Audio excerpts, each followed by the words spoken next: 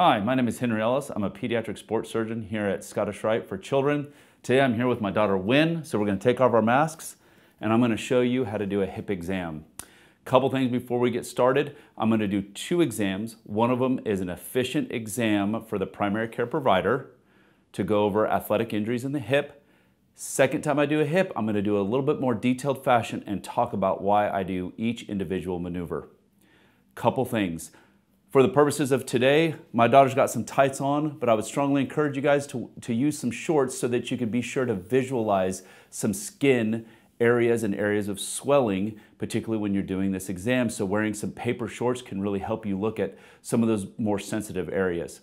Second thing, I always recommend examining both hips. It really can help you distinguish one versus another. The other thing when looking at hip pain is to look for other pathology, including intra-abdominal pathology, as young adolescents may have things like ovarian cysts, appendicitis, or hernias that you don't want to miss. Also, don't forget that oftentimes spine problems can cause hip pain, so to be sure to consider those as a part of your differential when you're doing your exam. Are you ready, Wynn? Yes. All right, first thing we're gonna do is we're gonna get you to take off your shoes. All right, Wynn, let's just see how you walk. Take a couple steps towards me if you could. Great, take a couple steps away from me. There you go. Go ahead and stop there. Come right back here. All right, I'm gonna have you turn and face the door if you could. All right, go down and bend and touch your toes if you could. All right, come back up. Great. Stand on your right foot.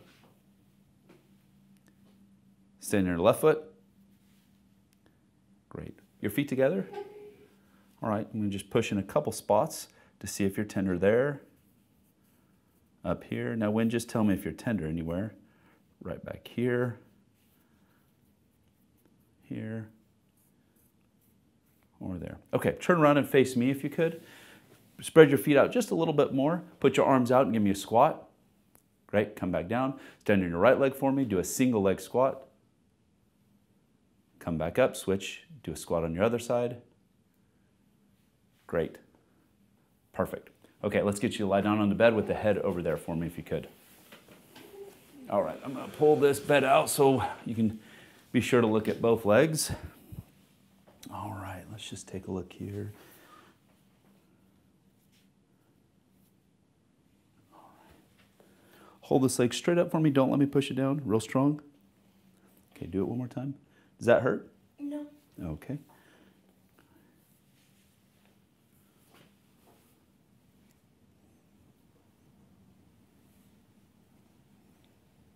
Does that hurt through there? No.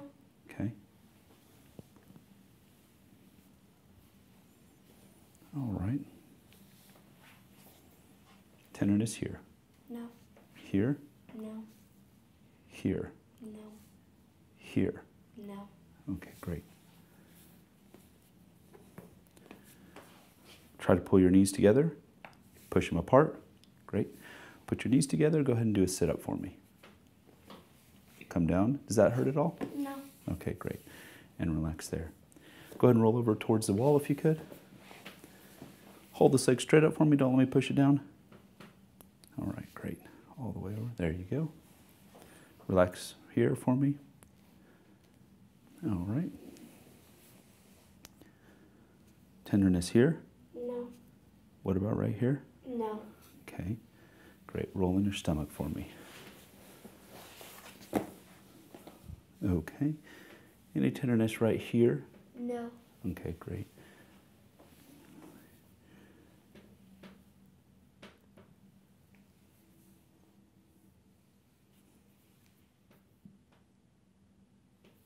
Can you try to hold this leg up for me? Real strong, don't let me push it down. All right, great. Go ahead and sit up for me. Not too bad. No. All right. Part 1, that's a very quick screening exam of the hip. Right now I'm going to go over things in a little bit more detail, and obviously if your differential diagnosis or you find something, a pertinent positive part of your exam, then I would consider diving in a little bit further in that direction. So we're going to go into a little bit more detail in just a second. We're going to start over and go through a more thorough exam explaining each parts of the clinical exam. All right, this is part 2 of the exam of a young athletic hip. I'm going to do it in just a bit more detail just to explain why I do each maneuver. All right, let's get started. When standing over the wall, I'm going to ask you just to take a couple steps towards me. What I'm looking for is a normal heel-to-toe gait. I want to make sure that she's not swaying. Go ahead and turn around the other direction. I really like it from behind because typically you can see if her body sways to one direction or another, demonstrating weakness of her hip abductors. I'm also looking to make sure she has a normal heel-to-toe gait, that she's not toe walking or demonstrating any other supinated position of her foot as she walks. Okay, I'm going to get you to take a couple steps towards me, turn around and face the wall. I find this is not only a good way to not only examine the hip, but to look for any leg length inequalities. I can do this by putting my hands on the iliac crest here. I also make sure that both of her legs are extended and you don't have one leg extended and one leg straight. That would indicate a leg length inequality. I also can check for the overall alignment, either from the front or from the back. Go ahead and bend down and touch your toes. I think this is a great way to examine a young adolescent's back to make sure that there's no curvatures or a rib hump that would be indicative for scoliosis or perhaps a scoliosis screening. It also demonstrates a little bit of flexibility. Go ahead and stand up for me. Great opportunity to look for areas of tender palpation. You got her greater trochanter, in which you can have some apophysitis of the greater trochanter. I move my hands up to the iliac crest. As I'm here, I'll march back through the iliac crest, in which they can have some apophysitis. I go all the way to the edge, and oftentimes you then can feel the sacroiliac joint. This can be tender for sacroiliitis, or they can either be infectious or an inflammatory arthropathy. I then go through up the mid portion of her back as I go up here and see if there's any tenderness, and then I like to go down the paraspinal muscles as well, looking at it from her back. Okay, go ahead and turn around and face me. I'm going to back up a little bit. Another opportunity to look at her overall alignment. Go ahead and spread your feet shoulder width apart, put your hands up, and go ahead and do a squat. This just tells me what her strength is like. Whether she can do this right now may be indicative of whether she has an injury, an overuse injury. Sometimes I want to know if she has pain as she goes down, which may be a sign of impingement, or pain as she comes up, which may be a sign of tendinitis or an inflammatory process of her apophysitis. Okay, go ahead and stand on your right leg first. Go ahead and bend down for me. Come back up. Switch over to your left, do the same thing. I think this is a really good test to look for overall strength of her hips and her core. You can tell when here, she's a soccer player, but as she does a single leg squat, you can see how her knee starts to collapse towards the midline, indicating that she can have some hip and core weakness. Do that for me one more time so they can see that. Right foot or left foot? On your right. See how her knee collapses towards the midline? Sometimes we think this may be a sign of a risk factor for a knee injury, so we're going to have to work on Wynn's hip and core strength. All right, Wynn, let's get you to lie down here. I'm going to pull the table out. Go ahead and lie down for me. Great. First thing you got to do is just inspect, look for any areas of inflammation. If she has some paper shorts on, I may pull those paper shorts up here so I can look for any signs of bulging or skin rashes. I like to just take a general inspection. What I like to do, I just want to see kind of how loose she is. So I'm just going to kind of move her legs around. You can see that this leg kind of wants to naturally fall to the outside. It may be some signs of some capsular laxity. Sometimes if you have a patient that rests with external rotation, this may be relaxing the capsule and a sign of synovitis, so it's something to consider as well. If I'm really trying to figure out if there's inflammation within the hip joint, go ahead and relax here. I might just try to do a simple rotation through here just to look to see if there's any synovitis. Most of the hip conditions and injuries that we see in the hip, this oftentimes will not cause a lot of pain as you're just doing very passive circumduction exercises. But if she has inflammation within the joint, it certainly can. Okay, here, hold that leg straight up for me. Don't let me push it down, okay? All right. So what I'm doing there is I'm really trying to resist her hip flexors. Oftentimes in young athletes, particularly soccer players, we'll see some inflammation of her hip flexors or the apophysis around her hip joint as well, and that can recreate some pain as well. As I flex the hip up, go ahead and relax this leg, yep. So as I flex the hip up, I'm just kind of, generally looking at the position of her leg as it falls into a neutral position with Wynn here. In pediatrics, oftentimes we really worry about the kid who has obligate external rotation. If you see, I'm creating that with Wynn. As I flex it up, her hip naturally externally rotates. Now that is a condition that we really worry about, or it may be a screening on clinical exam for a slipped capitofemoral epiphysis, or a SCFE for short. So flexing your hip up can oftentimes tell me quite a bit of information. I like to look at rotation, so her hip is at a 90-degree angle, as is her knee. I will internally rotate. I will externally rotate. Oftentimes internal rotation is about 30 degrees. External rotation is about 60 degrees. This is pretty common in a young adolescent, plus or minus about 20 degrees. While I'm here, I'll go ahead and push her knee towards the center of her body and I'll rotate her foot out. We call this the impingement sign. Now it can happen at any range of flexion as I'll push towards the midline here. It's internal rotation and adduction, and we call that an anterior impingement sign.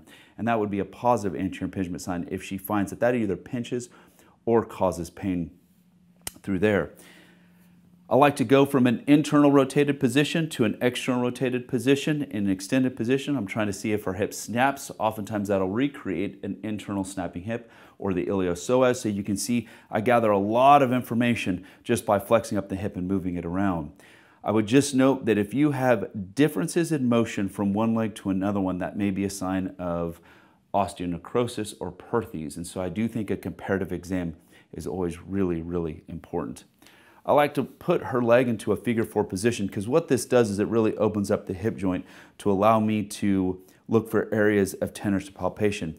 This is a great opportunity to do an intra-abdominal exam if you're worried about things like an ovarian cyst, appendicitis, or even a hernia from here. I like to start my hip exam by palpating the bony prominences on the ASIS, which you can feel on almost anybody. And you can go posterior to this down the iliac crest. If you go just inferior to this, what you'll see is you can feel a muscle mass right through here. Now those are her hip flexors.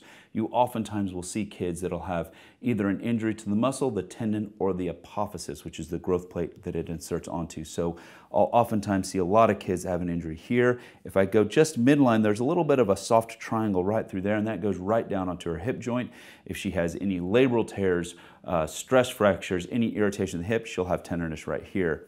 And then many times her adductor longus is right here, and that can recreate some tenderness and be indicative of a soft tissue injury. Bend your knees up for me. It's another way to look at some strength. Go ahead and push your knees towards me. Great. And away, looking at abduction and adduction strength. Go ahead and squeeze my fist with your legs. I'm going to push my finger right on her pelvis. Go ahead and do another sit-up for me.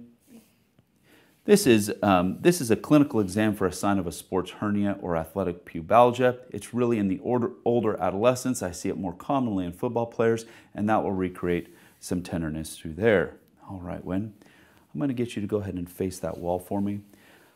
Really common in kids with knee pain, patellofemoral pain, is when they have hip abductor weakness and core weakness, and this is a pretty good sign to look for, or a pretty good test to look for hip abductor weakness. So go ahead and push up if you can. Go ahead and do really hard, really strong, really strong, really strong. Again, we knew that she had some weakness from this when we saw her do a single leg squat, so we'll have to work on that a little bit, Wynn. All right, I'm going to extend her hip. As you can extend it here, this is called an Ober test. It looks for IT band tightness. Now you can see Wynn here, I cannot put her knee on the table because her IT band is so tight. Her IT band goes from the iliac crest, is a tight band. It's a thickening of the fascia that goes all the way down through here to Gerdy's tubercle and a portion over the patella. You can feel how tight it is on her, and we see a lot of runners that'll have some IT band pain. They can even have some popping when they walk over her greater troch there. Another opportunity to look for some areas of tenderness to palpation. I got the greater trochanter right there. I'm going to push her knee forward. You can feel back here both of the gluteus and the piriformis. You can feel a soft spot right before you get to her big gluteus maximus muscle through here. If you didn't do it before, it's another opportunity to examine her spine as well as her sacroiliac joint. Okay, go ahead and roll over on your stomach for me. Okay. Looking from behind, this is where I really like to look at rotation. We know that kids that are in towers or that have femoral version, a prone position is really the best way to look for femoral anteversion. And you can see here, Wynn is just right about 45 degrees, maybe a little less than that. Some kids that like to sit in a W, you can really detect it on that prone exam.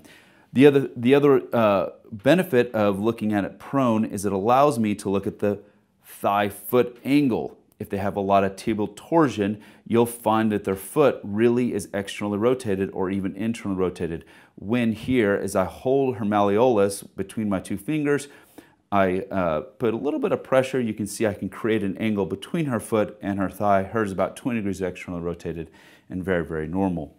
We see a lot of kids that may have some hamstring apophysitis or injuries. I like to push on the ischial tuberosity right through here. This is where her hamstrings insert to see if she has any tenderness right in through here. If you do suspect that, go and flex this leg for me real strong if you could. Great. You can feel it through here. That may recreate some pain. Or, as I'll do, is hold your hip up real strong for me and don't let me push it down from here. Great. Both of those tests can be really good to really detect if she has any hamstring issues or injuries, either both overuse or an injury. Go ahead and lay on your side one more time. Roll over that the other way for me, if you could. If you find a young kid who has a lot of impingement signs as well as hip instability, I find the distinction in the lateral position to be really helpful. What I'll do is I'll grab their leg, I'll externally rotate as I abduct their leg, I'll put it in this position.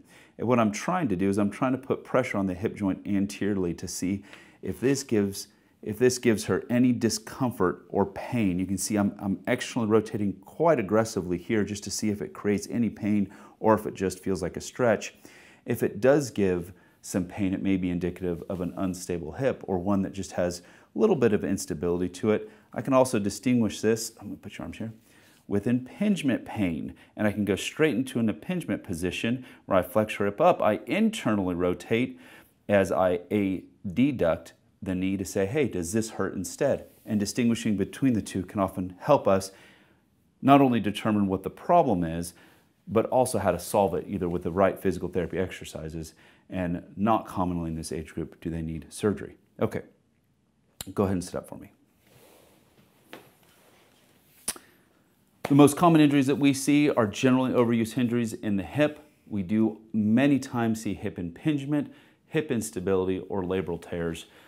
The ones that we really want to not miss is a slipped capitofemoral epiphysis, perthes, as well as an infection or synovitis. So hopefully that gives you a little bit of an introductory physical exam of the hip for the young athlete who has hip pain, particularly for the primary care provider.